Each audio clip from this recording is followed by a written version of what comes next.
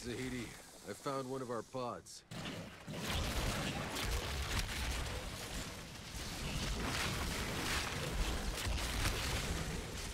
Hey, what up Z-Clan and everybody else, I hope you're all doing good. Welcome to my Outriders build video. In this video I would like to share with you my bleed build version 1. I finally got the final component that I wanted, but actually after playing I'm super shocked how well it performs, and it could be better, by the way. Some places I messed up, so I'll need to regrind the legendary gear and get some things going, but man, this bleed build is just crazy. Thanks to it, now I can grind way more expeditions on top tier CT15 and get the gold reward, so basically the top reward. And I'll show you basically in this video the expeditions, the best timers that I have, the ones I could do before and the ones I'm doing now. Then we'll walk through the weapons gear mods, then the skills, then the class. So still wasting time, jump right into it. And by the way, at the very end we'll do a run in Scorched Lands.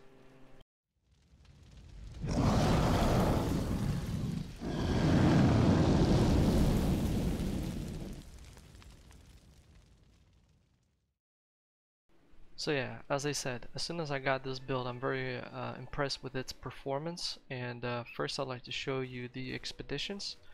I got this build yesterday, so I haven't managed to do all of them yet. But I'll tell you the ones that I did before on gold. So before, with my walk-in bomb build, I used to do Archways of Enoch. I do apologize if I mispronounce something. I am from Ukraine, sometimes I do mispronounce stuff. So this one I usually did around maybe 15-ish, 16-ish minutes. And the Scorched Lands as well I was able to do on T15. And I used to do it closer to like 20-ish minutes, like few seconds before it turns into silver. So this one's pretty challenging. But now with the bleed build, as you can see, the timing has changed dramatically. It's more easier, but the thing is, the build is more riskier, so I can die. So if I lose focus, chances of me dying is pretty high. So I'm trying to solve that problem too. Alright, and as you can see, I've actually replayed Paxian Homestead, gold, Stargrave, gold, Camp Plant, gold. Previously I was not able to do it when they made the nerf, and now you have to complete it like in 10 minutes 30 seconds, maybe something like that. I don't remember, so it's just like few seconds before it switched to silver. I managed to do it. Actually, Boomtown as well, I might be able to do it on gold. Here is required 6 minutes 30 seconds, but when I did my run yesterday, when I got the build, I messed up a little bit. I missed one guy and I had to run all the way back and then all the way back again.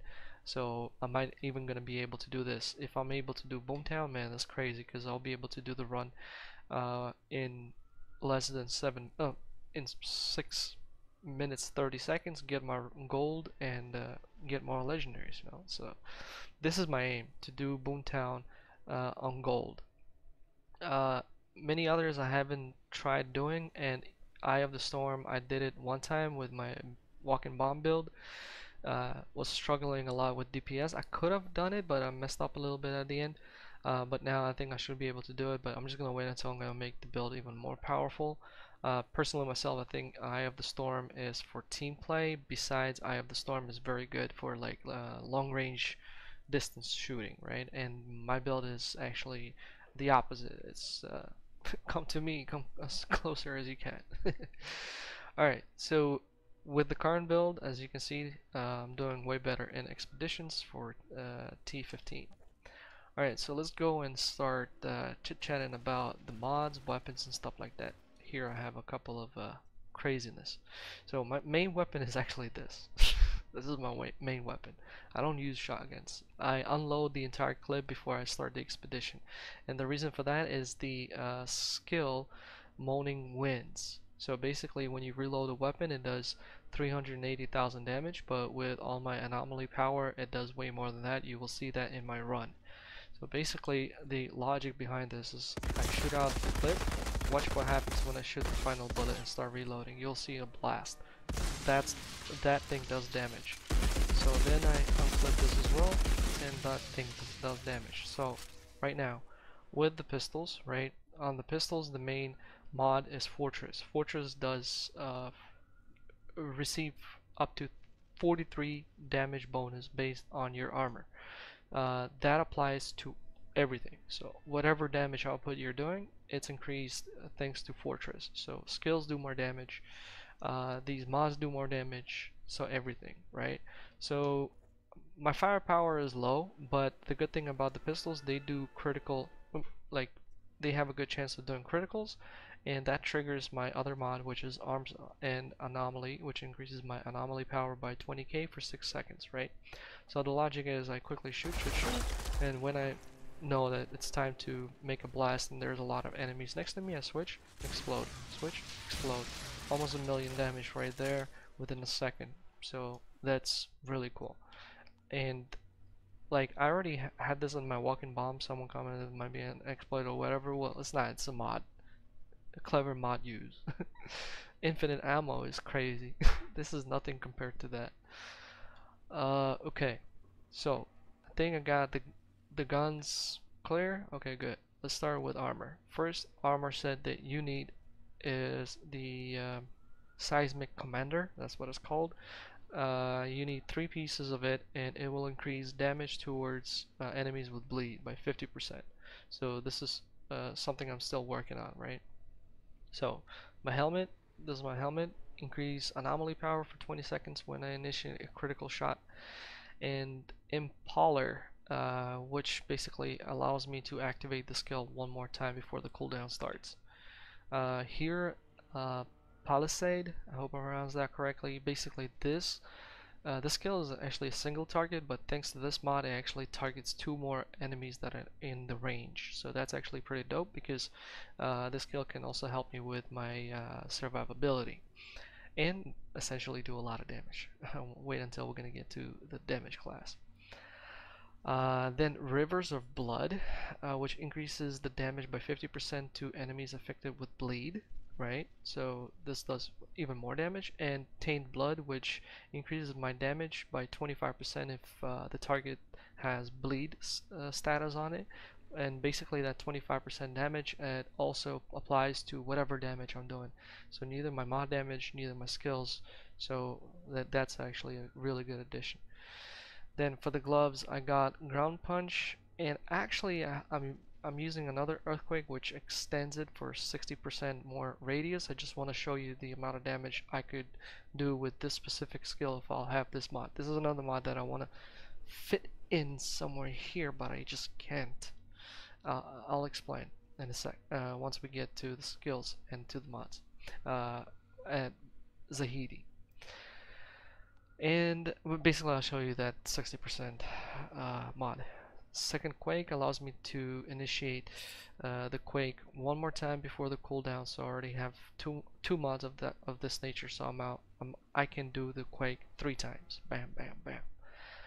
And essentially I need bleed, so the Quake enemies who are hit by the Earthquake, they also get the bleed status, which this entire build isn't neat. And bleed is actually my second thing that heals me, which is good.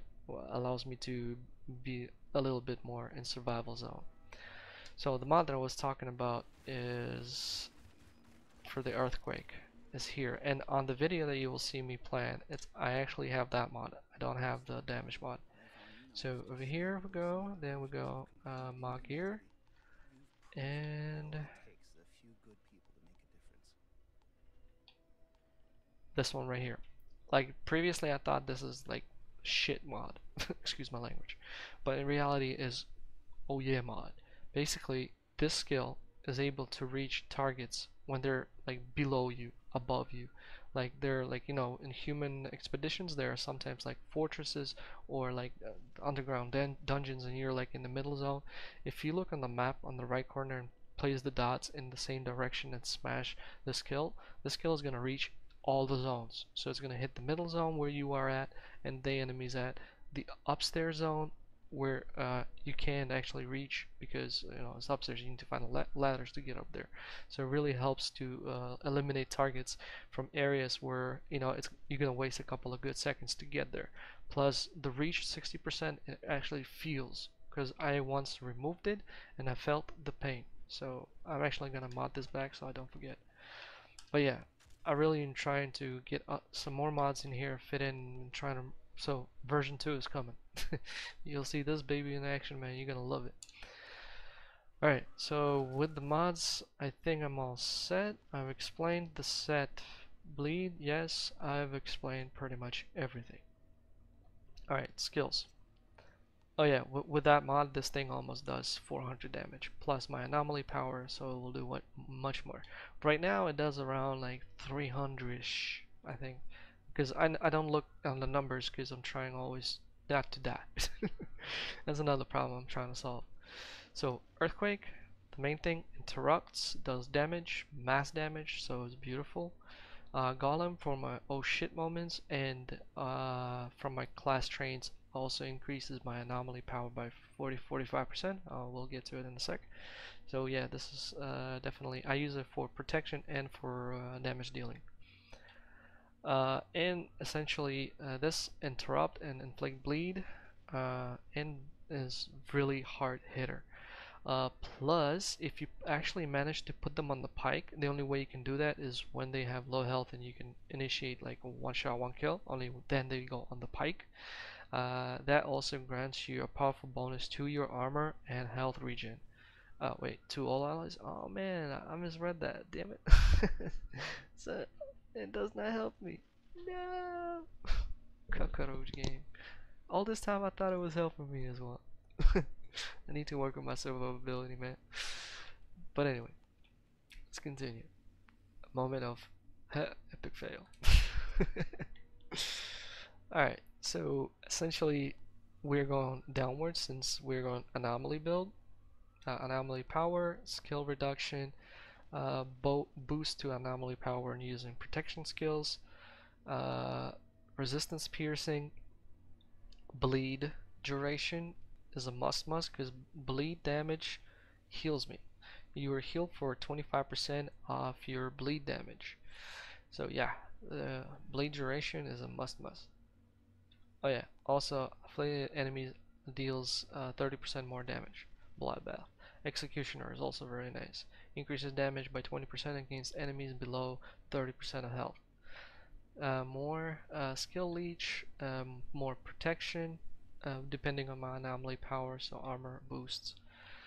Increase armor by 20% and resistance by 20% for 10 seconds when your skill ends, so another protection. More damage, and seismic skills damage by 50% increases. So that's the class. I think I've covered pretty much everything and I haven't missed out on anything because I don't script my videos. So once again, thanks all for watching. I hope you enjoyed it, and if you did, you know the drill. Don't forget to hit that like, comment down below. Please make sure not to use profanity, as those comments get triggered by YouTube. Nobody see them, nobody can read them, nobody can respond to them. So if you got some positive, negative feedback, feel free to comment, just don't swear. Maybe if you got any suggestions, also please do comment. Or if you have a kind of similar build, and maybe you would like to recommend me to replace something, or maybe you took something good out of this one. But anyway, all useful links are down in the video description to my Twitch Discord over 800 members. Feel free to join, just read the rules, otherwise most probably you're gonna get banned if you break our rules. So we're over 800 members, and I'm planning to actually create a separate category for this game because this looks like it's gonna be my second favorite game and second game that I'd like to make content for this channel.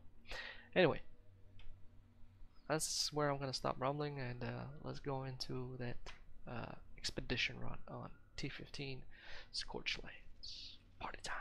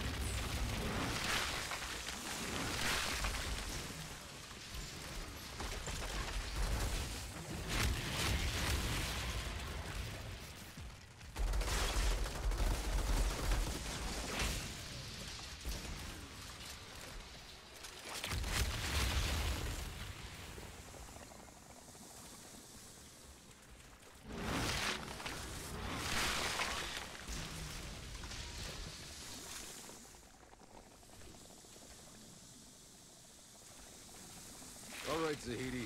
I found one of our pods. And as a bonus, we can all start bathing again. Excellent. That water's gonna be a lifesaver, Outrider. I'll be sure to bring people the good news. Outrider detected. Access granted.